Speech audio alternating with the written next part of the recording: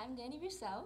I'm Leah Christensen, and we are from Northeast, and according to all known laws of aviation, bees should not be able to fly. And this is Invigorating Criticizer.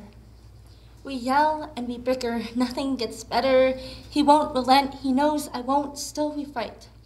She cries in the other room. She wants us happy, wants us at peace. She hears us scream, hears it all the time.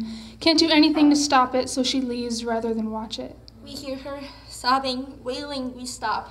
They tell us they've seen it before, years ago. Call us gods, Doesn't feel like a blessing. His Gaia, creator, caretaker, saint, Loving of everything that made him, him.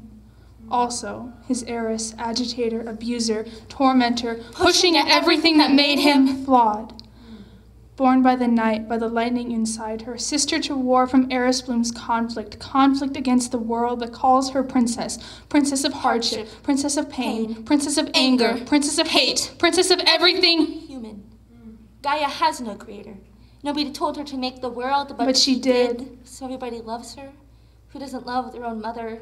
She watches over her creation, impatient with the world she sees, yet kicks up her feet, watching without care, without fault, without blame, for creating such a monster as Olympus. She nurtured him, brought him into being, but she didn't care when Eris made him bleed. Because the deep cuts grow into scabs, grow into scars, for you to gaze on for years to come, for all the pain they bring, molded him into who he is today, like a shrub, trimming the limbs just before they could bear flowers. Because before you can be beautiful, you have to be strong. Put up a wall of thick greenery, impenetrable shell, to hide the ugly brown trunks. This is what makes a warrior. He knows every weakness in your vibrant green costume, every crevice, every hole, every thin spot, and he prods at every one to make you stronger, to push you to cover it, to help you fix it, so that you can be beautiful like everybody else. Do I really want to be a warrior?